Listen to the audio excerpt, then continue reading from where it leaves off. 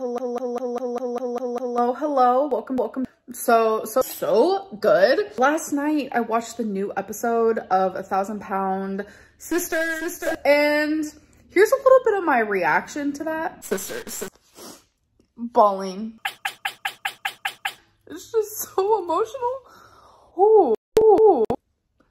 Y'all, yeah, love Walmart. Oh, and now here I am, not gonna lie, currently being in my mom's shopping cart. So it is the next day. So in my last vlog, or one of my last vlogs, you guys saw me vape, and I think it shocked a lot of people. Oh God, this is like even like crazy for me to admit out loud. I don't share everything online. That's very obvious. Vaping. I don't know why it feels weird to say this out loud. I smoked like all day, every day while living in Kentucky.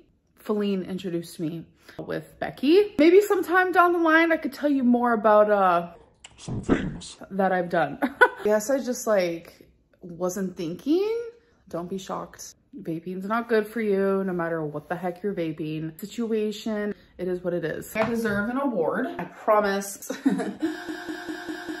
Not doing the greatest. Meant to be this much. I did get a new Lego. Who cares? I'm still working on the Pac-Man one. Who cares?